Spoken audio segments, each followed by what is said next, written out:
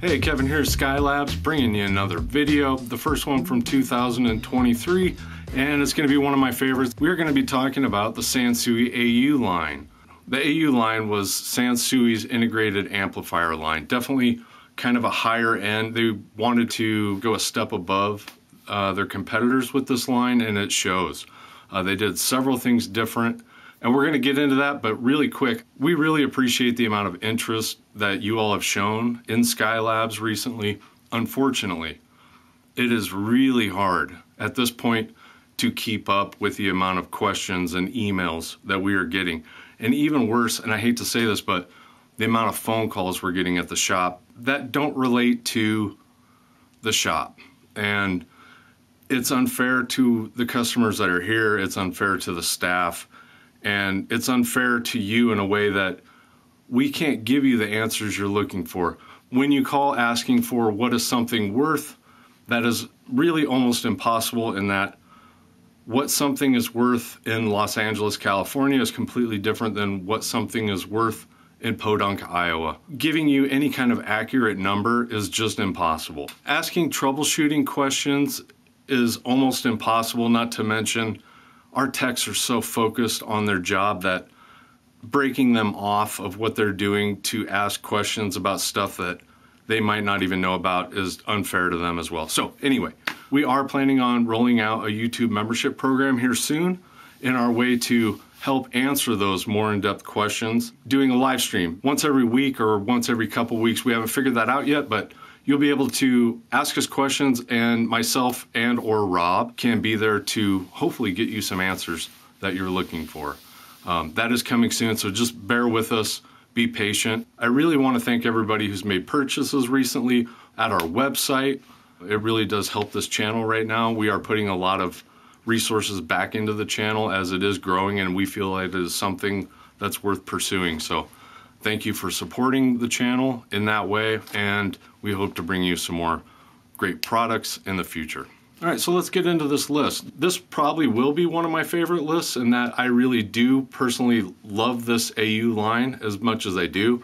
They did a lot of things different than the other manufacturers, all the way down to the cosmetics. Keep in mind, besides the year these were made and the amount of wattage, this is all our opinion. It's nothing more than that. These are just fun lists that give us a reason to talk about some of these amazing products that came out in the 70s.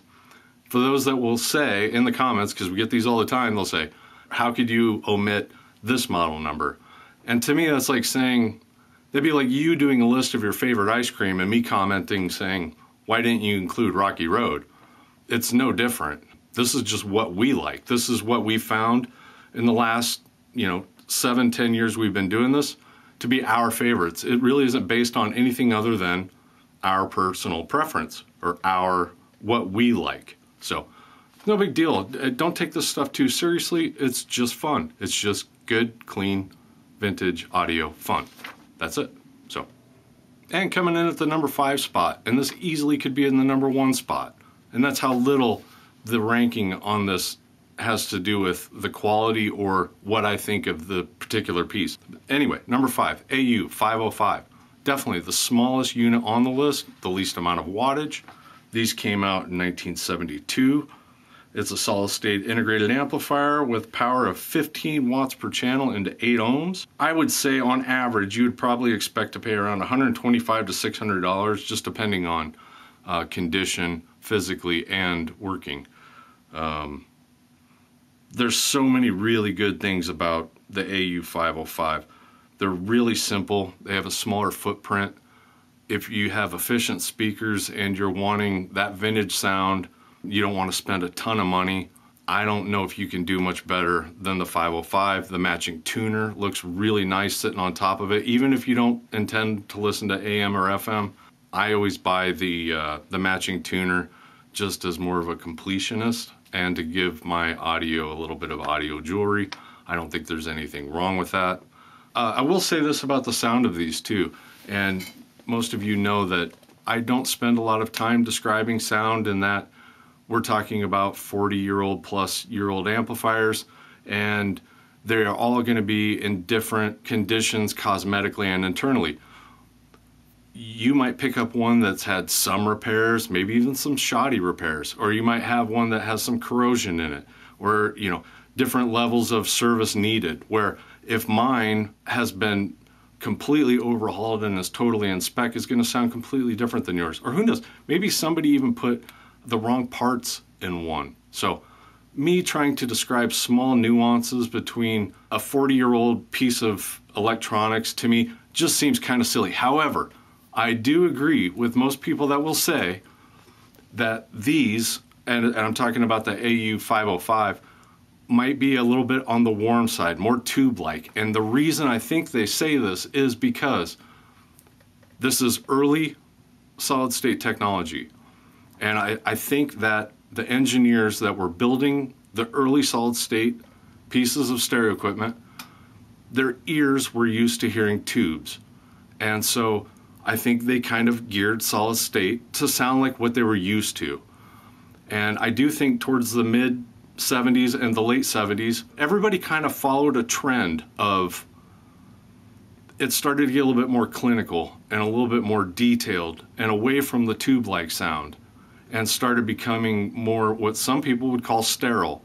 But that is what solid state sounds like in comparison to tubes. So I do think that the earlier integrated and solid state amplifiers from this era do sound more tube-like, but I think it's because of the way the engineers wanted them to sound rather than just being a random coincidence. Anyway, if you got a really efficient set of speakers, that 15 watts per channel is going to be plenty of power. I would love to have another one of these if I had a small office, bedroom, anything like that. That's the AU505. And the next one on the list would be the Sansui AU717. These were manufactured from 1977 to 1979. They had a power output of 85 watts per channel and 8 ohms. And I think you'd probably pay $500 to $1,500 for one of these, depending on the level of service needed and physical condition. The trick with the AU717, there's two things.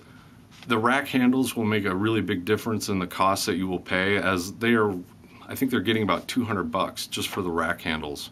And most of the time when you see these on eBay, you'll see, you know, the amplifier, and then that same seller will have another auction for the rack handles, because they know they're not going to get the $200 to $300 if they sold the amplifier with the rack handles on it. I hope that makes sense. The other thing that you do need to watch out for with this series and this line specifically is the volume control potentiometer. And the only reason I say that is because the last 2 or 3 of these that I've had have had issues with that potentiometer. Unfortunately, it is proprietary to that amplifier, and they're really expensive if you do need to replace it. We found that the last couple that have come in have had dead spots, or they favor the left or the right. There's not really an easy fix to it right now. The last one I sold kind of at a cheaper price, thinking somebody might put it in their garage or use it as a second stereo, in that for the people out there that are OCD, you would need to take your balance knob and it would have to sit off a couple degrees. And there's a lot of OCD people in the audiophile world out there that would drive them crazy, kind of myself included in a way. So anyway, if you are planning on looking at a 717, really listen to any volume discrepancies between the left and right stereo balance when you're manipulating that volume knob. That would be the only thing I would watch out for these. Otherwise, really cool looking amplifier. I think they make a presence. I like the rack handle ability. Yeah, and that's our number 4, which is the Sansui AU717. All right, and the next on our list is the Sansui AU7700. These were manufactured from 1974 to 1976. Power output of 54 watts per channel and 8 ohms. And I'm seeing a range of about $500 to $2,000, depending on what's needed and the current condition that they're in. The AU7700, I love the curves on the front of these. Again, the black face looks really nice. That is one of the things that they were doing different than everybody else. You know, everybody else was still doing the silver face stuff. A lot of people come in and they'll see the AU line and they don't think it's vintage. They think it's a 90s piece because they associate 70s with silver. And I do too. One of the best things Sansui is known for is really being trendsetters in visual design. I love their fonts, their lettering, their simplicity. I mean, the black iodinized faceplate goes a long way for me. But I like them both. I do. I think Yamaha did the silver counterpart to the Sansui's black really well. Both really simple designs. And again, you know, with the tuner, I think these things look incredible. I like the little chrome curved front faceplate bezels on the side.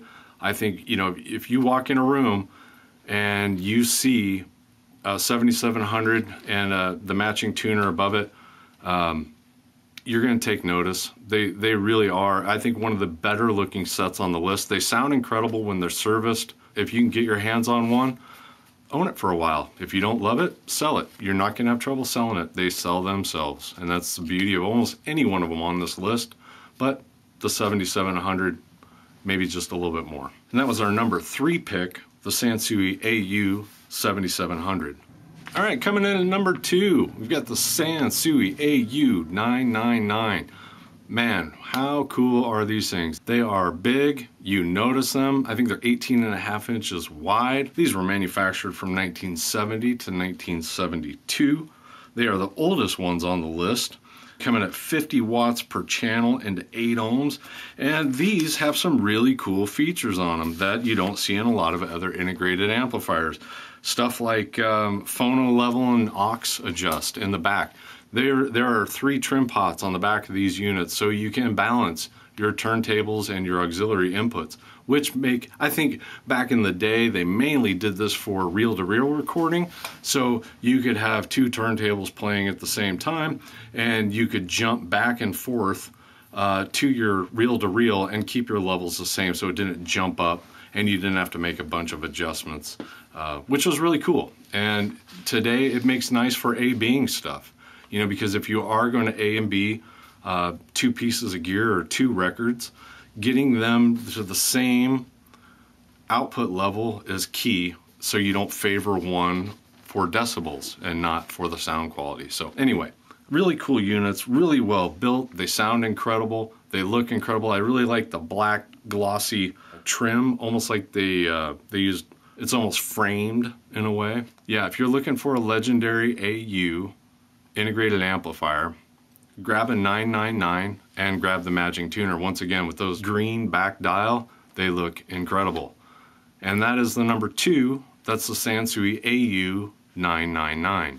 And coming in at the number 1 spot, you guys, most of you guys that watch this channel know what my number 1's going to be. And anybody that comes in the store probably knows what my number 1's going to be. And anybody that knows Sansui knows what my number 1's going to be, and that is the AU 20000. In my opinion, it might be the king of vintage 70s integrated amplifiers, and for every reason that you might possibly give it a number 1 spot. And that is for its amazing design choices, its incredible sound, and the build quality and serviceability on these.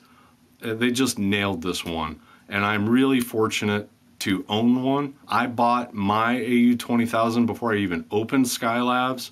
And just an interesting story in that I was sitting on my couch with my wife. At the time, Facebook Marketplace wasn't even a thing. I had my Craigslist app that would notify me if a Marantz, Sansui, Pioneer, or anything like that popped up for sale. I got a notice that an AU 20000 had been posted. So I immediately called him, and the response was, yes, I still have it. I literally just posted it. And I said, no problem, I'm on my way. I go in the garage and it's just sitting there. And I mean, this thing is pristine. It looks like the day it was made. Not a speck of dust on it or anything. And I'm not gonna say how much I paid for it because it's ludicrous. It is really, it's less than a dinner, let's put it that way. And I remember I walked in and the guy said, do you wanna hear it play? And I said, nope, I'm good. And he said, well, you know, if you get it home and it doesn't work, bring it back, I'll give you your money back. You know, in my head I'm going, well, the volume knob is worth more than I paid for it, so thank you very much. I really do appreciate it, and it's been mine ever since. I've done a few modifications since I've had it. We replaced every single capacitor in it with Nichicon Gold audio grade capacitors. And then I also installed some red LED lights on the inside. This is a reversible very easily, and it did not hurt the integrity of my piece, but I'm not selling it anyway, so it really doesn't matter. These do have some issues, and they are the switches. At least that's the issues I've had with mine, in that I've gone in there several times and cleaned them with even D100, the high concentrate version of deoxit. And it seems like every couple of years I have to do this with mine. Maybe I've got some bad switches, or it could be that being the condition it's in, it does look like it barely got used, or it didn't get used for a long time. And in a way, that is really bad for electronics, in that if you're not exercising your volume knobs or any of your switches or potentiometers, it's likely for corrosion to grow, and when you do manipulate it, it pulls a chunk of the wafer off, and now you have a dead spot. So maybe that's what happened.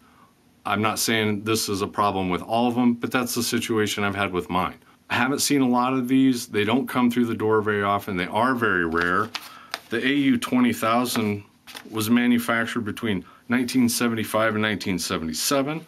They have a power output of 170 watts per channel into 8 ohms, and they really are all over the board right now. You'll see these from 1500 in really poor condition all the way up to 5500 restored. So there's a pretty good range involved with these. They are very heavy, so shipping is going to cost you quite a bit if you do find one. I do think these are going to be one of the more coveted pieces. You don't have to be in this hobby a long time to realize this really is kind of a unique piece. Even just the styling, the red outer exterior, and everything about it is really unique and really well made. So I don't see the value of these ever going down. I don't plan on ever selling mine. And if you do get one, I would hang on to it as long as you can. So that is our number one pick. That is the Sansui AU 20000. And that concludes our list. And once again, you know, keep in mind, if your piece, if your AU or your Sansui didn't make it on the list, it doesn't mean it's a bad piece. I can't, it'd be like my favorite ice cream list again, and not listing every flavor of ice cream. That defeats the point of a favorite list. And it also, I don't know what it does, but it does that. So hope you enjoyed the video. We do have a lot of things coming up in the future. Stick around. If you haven't subscribed, hit the subscribe button, like it, leave a comment. I always enjoy reading the comments. There's been some really great discussions that have happened throughout the videos, and yep, let's have a great 2023, and we'll see you in the next one. Thanks, appreciate it.